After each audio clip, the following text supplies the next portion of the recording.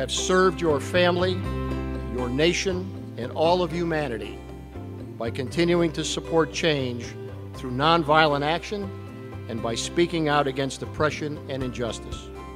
To Aung San Suu Kyi, by authority of the Congress of the United States, vested in the Board of Trustees of American University, I am proud to confer upon you the degree Doctor of Laws. I would like to thank this university for the great honor that it conferred on me many years ago. It was one of the very first universities that had recognized our efforts for democracy.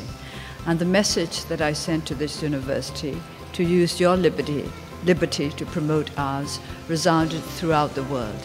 I had not expected that this message would spread from this university to so many countries all over the globe. Burma is a country of diverse peoples. We want to be a union that offers strong and equal refuge to all our citizens, to all who live within our borders.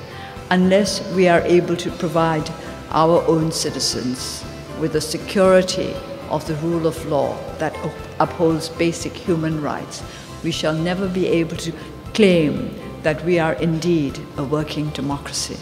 I hope very much that all of you will continue to help us in our endeavors and that the friendship between our two countries will grow from strength to strength. Thank you.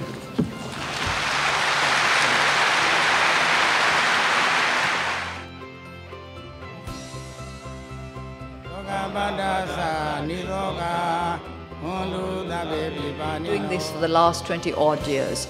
That's what we've been preparing ourselves for, and we shall go on preparing ourselves for that. Thank you.